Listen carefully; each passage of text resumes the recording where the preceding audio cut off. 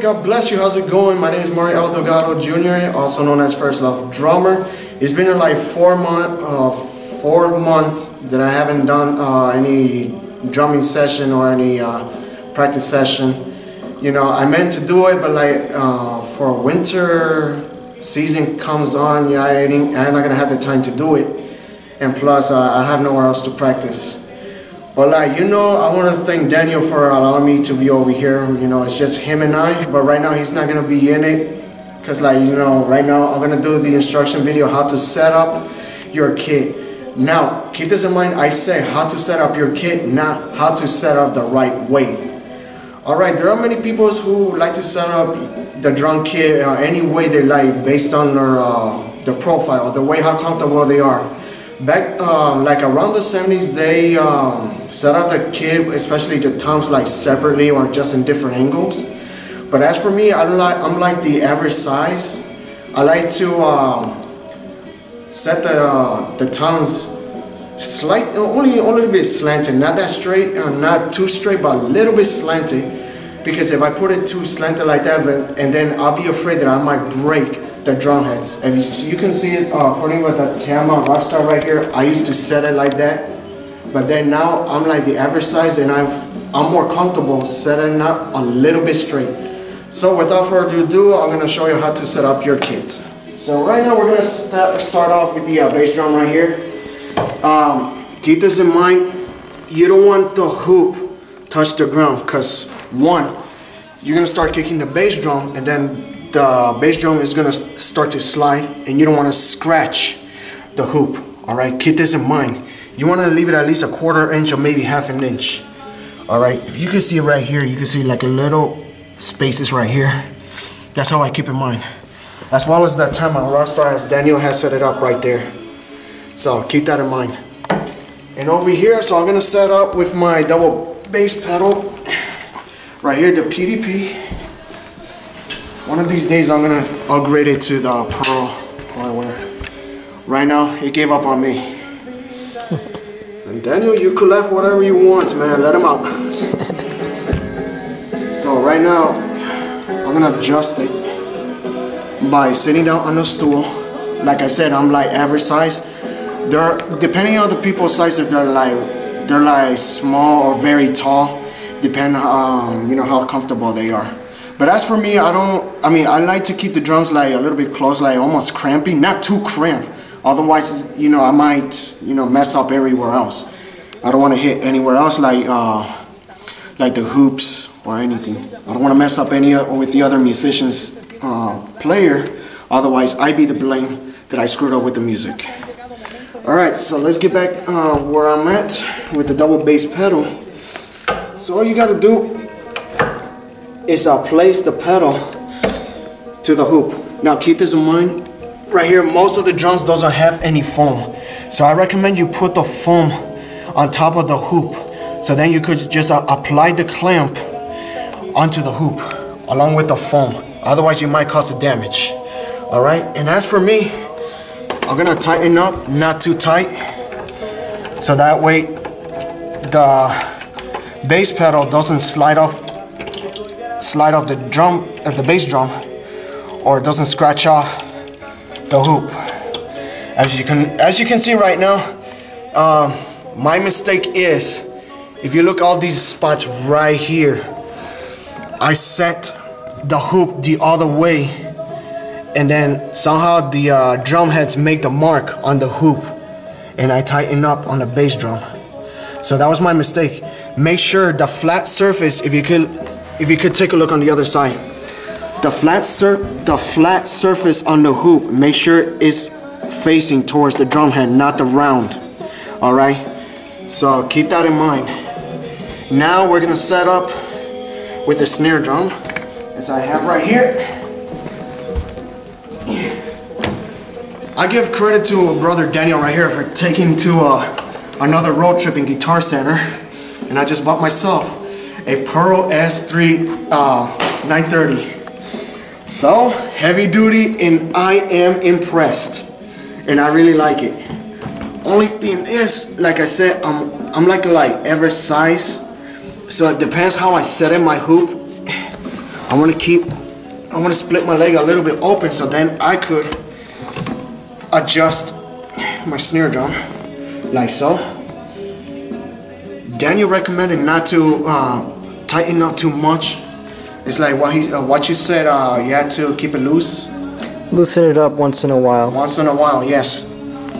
Because then you'll have hardware, the knots won't tighten.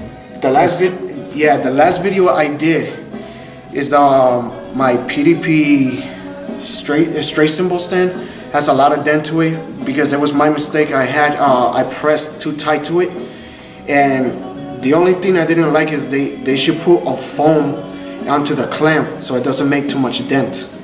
Alright, keep that in mind. You have to find something else so then it doesn't make too much damage. As for right now, I'm just gonna show you how to set it up, but I'm not gonna have that too much time how to set it up the way I like it.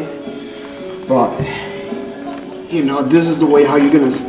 I'm not gonna say this is the way how you do it, but it's the way how comfortable I am, like so. But because I have a double bass pedal, the next thing I'm gonna set up with is the hi-hats. So let's bring on the hi-hats. Right here is right on my left. Here I have the PDP Concept by DW, a two-legged hi-hat stand. So honestly, I wanted to get all the PDP collections, all heavy duty, but after I figured out the CB 900 series or the straight stand 900 series is discontinued. So now my plan is to get all the hardwares from Pearl, but heavy duty. Okay, so far, this is how comfortable I am setting up the bass pedal and the hi-hats.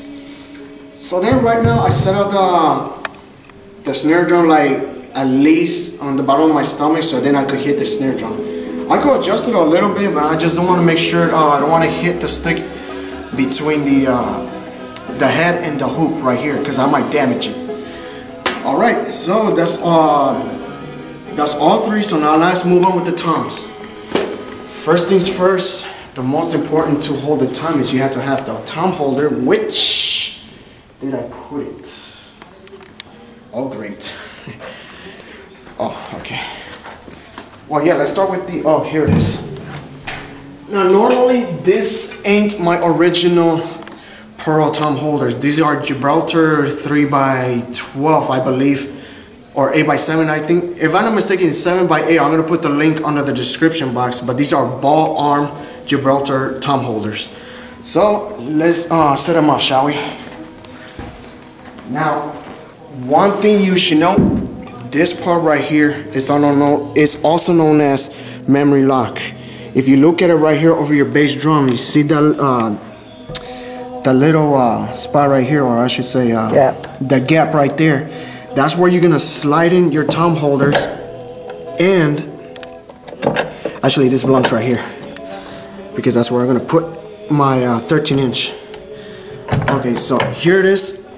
You see the gap right here? That's where the memory lock is gonna slide in through. This memory lock will save you plenty of time. You're not gonna have any trouble because without the memory lock, then you're just gonna disassemble and then reassemble your drum kit, and then you might forget how exactly how you set up your drum kits. But in this case, this can save you time. And honestly, I don't know how is it my memory lock get up and the other way around. It's not supposed to be this way. Yeah, it's this way. Oh no, man, what the heck? It's this way, yeah. Confusion strikes Mario today. It's been a while I haven't played my drum kit. That's why I keep forgetting how to put it up. You know what, there's another mistake first. I should put the toms on first, then the tom holder. Well, I screwed off everything. I'm a terrible teacher. Oh, no, but you know what I mean. You know what I mean. Fine. You could do either way. Put the toms on or on the arms before you put them on the drum, or you can put them on separate. It all depends. Yeah, it's what Daniel said. Your preference. Yes, it's the preference. So I'm going to start with the 12-inch tom right here. Now the difference between the 12 and the 13 is that the 12-inch tom is 12 by 9 and the 13 is 13 by 10. So the 13 by 10 is a little bit longer than the 12 by 9. They also have pitches, deeper pitches, the bigger the size. Different pitches, and different sizes. There are also different kind of sizes like the Fusion kit, the Rock kit, and the Standard kit. In this case, I already told Daniel, I asked Daniel what kind of kit does this drum kit or the church have? And to me, he had a Rock kit because I believe you told me it was 10, 12, and 16. That's what you said. Yeah. And then he said, to be honest, I like the Rock kit better. But mostly when I come to visit other churches, I always seen a Standard kit. I don't know about you, but I do always kind of see a Standard kit every time.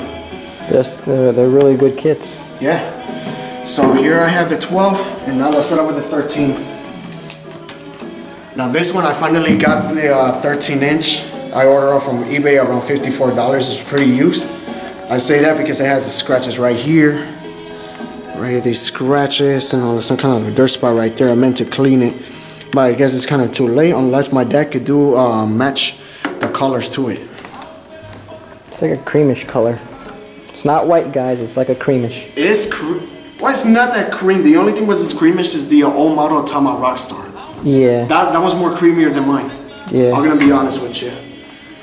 And it's cream as in color, not as whipped cream. Or like the donut. Or donut cream. The cocoa or hair cream. One thing, there's another thing why this drum is used originally. I supposed to have the original wing nuts right here, but that's not the original wing nuts. So I meant to replace it. So right now I'm gonna tighten up as much as I want. There you go. See right now, if you look at this way over here, see I kept the toms like not too slanted, not too straight. I want it just right, the way I like it. But if you look at it right here, this 13 by 10 is touching to the clamp of the bass drum right here. But if I play it too hard or too much, then yeah, I should adjust it. You should do that too, if you want to set up this way. But most, I see like some other drummers, they're like, to be honest, being picky at all. They wanted to keep it slanted. They want it straight. To them, they get serious. I mean, it's their personal choice. I mean, they don't have to get serious and no. But as for me, I like to keep it straight, so that way I don't have to like I said before, if I wanted to put it more slanted, then the only thing I'm afraid is like somehow I might puncture the drum heads, really hard. So I like to keep it like this, it's, why not? It's all preference, guys. Yeah, everybody has a preference. Yeah, it's preference. It's your personal choice, whatever you want. Mm-hmm. And besides, I don't want to hide behind the toms. All right, so most of the people keep staring at me the question is, why am I hiding behind the drums? Well, who set up the drum kit? You got stage fright. It's stage fright. All right, so we're gonna start with the floor tom. Okay, so like I said earlier that I'm like the average size. So right now I'm gonna keep like as close as possible. So like so.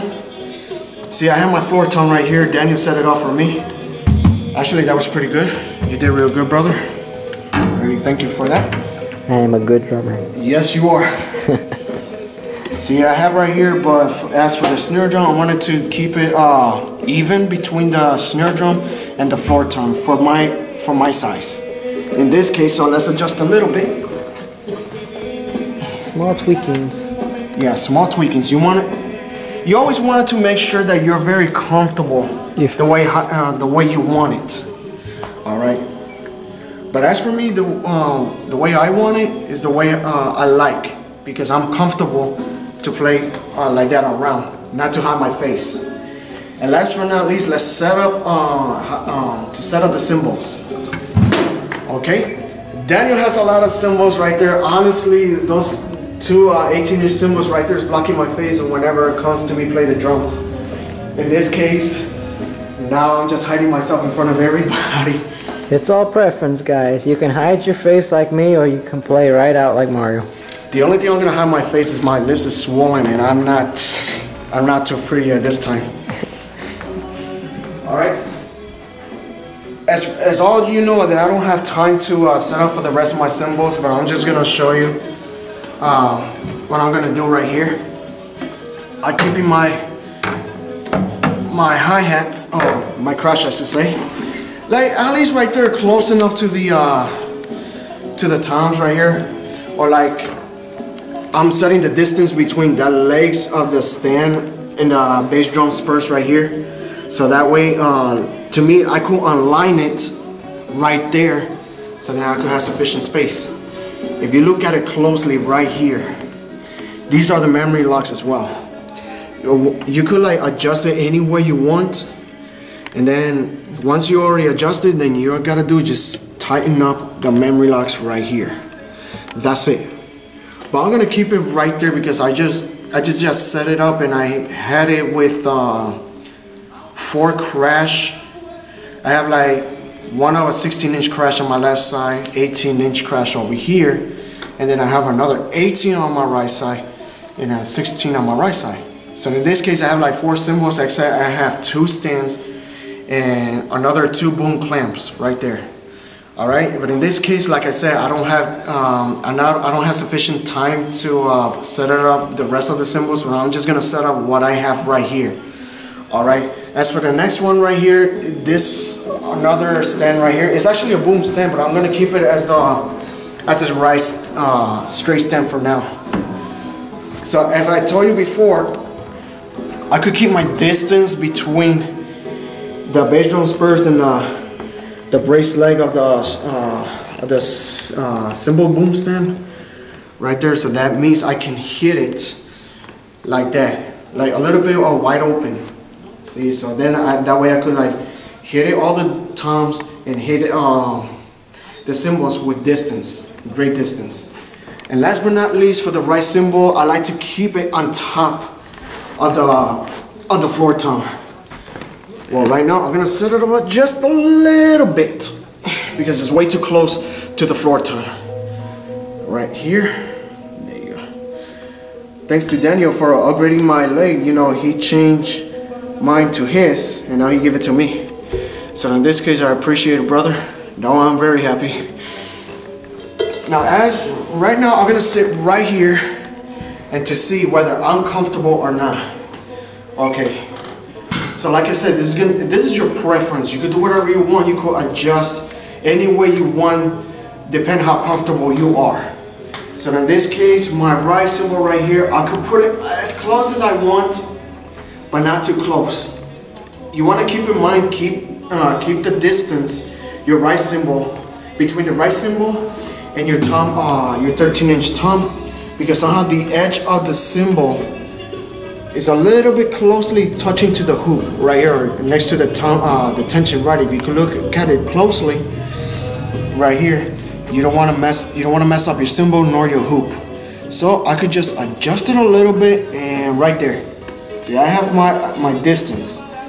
Now what I'm gonna do, I'm gonna play a little bit to see if I'm comfortable enough to play the drums. So I'm gonna get my pair of sticks. As for Daniel, let me see. I'm gonna squeeze through. Yeah, I'm gonna have to squeeze through. Let's see. In this case, I'm gonna start with my Vic Firth 5B sticks right there. Right now, I'm playing too much. You need one. You need new ones. Yeah, I'm gonna upgrade it to the Shogun stick. If only they have 5B. It's much just like the hickory stick. Alright, so let's see if I'm comfortable enough as it is. Actually, if you come this way, if you just take a look at this way right now, because earlier I said I'm an average size, but right now I could adjust the double pedal. Because one thing is, I have my hi-hats a little bit far away from my left side. So let's do that, shall we? Right here. Okay, I'm gonna keep it right there, the distance between this pedal and that pedal right here of my snare stand. So let's lock and secure. Okay, as for my hi-hats, right there. See, right now I'm a little, how do I say? I'll let the setup of the drums do the judge to see how comfortable I am.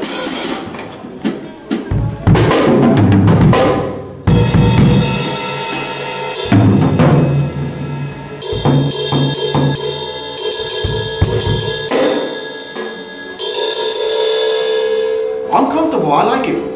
I like the way how I set it up.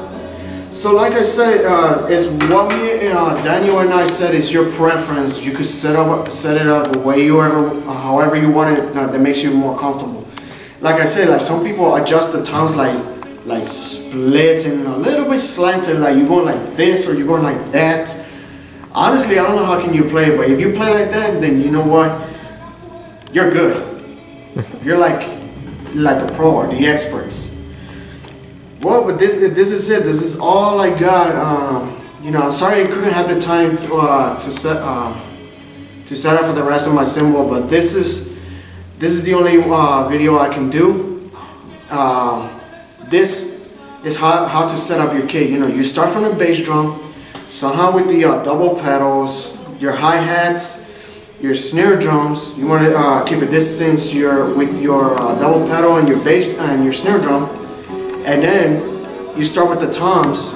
You start attaching the holders to the toms first, and then attach it to the bass drum. And then lastly, you gotta do is just set up your floor tom, the distance between your leg and the floor toms, or the shell and your legs. All right. If it's too crampy for you, you could set up like how far you want. If you have long arms, then yeah, I recommend it, you know, like to move a little bit to the side, because like you just like have the longest arm. But I don't. I'm not. I'm just having an average size. Well, this is it for now. Until next time. The only for the next video I'm gonna do for the next time, my biggest plan is to teach you how to play the basic rhythm. Both Danny and I were gonna do the teaching. But before that, he's gonna do another, how do I say, another video that he upgraded to the Tama Rockstar series. Yeah, you will, you will. Next time. Yeah, like I said, next time. It's a next time, all right. So this is it. Please don't forget to subscribe me. You can look it up on YouTube. Look for First Love Drummer, and you could go on Facebook. Look for First Love Studio. That page right there, just hit the like button, and then I could provide as many videos as I can, alright? But until now, thank you for watching. I want to thank Brother Daniel having me over here. You know, it was our plan, you know, but he kind of feel bad that I come here more often, so one of these days he's going to come over to my church or my house, and we could practice together. We're going to show you guys how to play the drums, the bass, whatever we have to offer. Thank you all for watching, and God bless you guys. Thank you so much. Have a great day.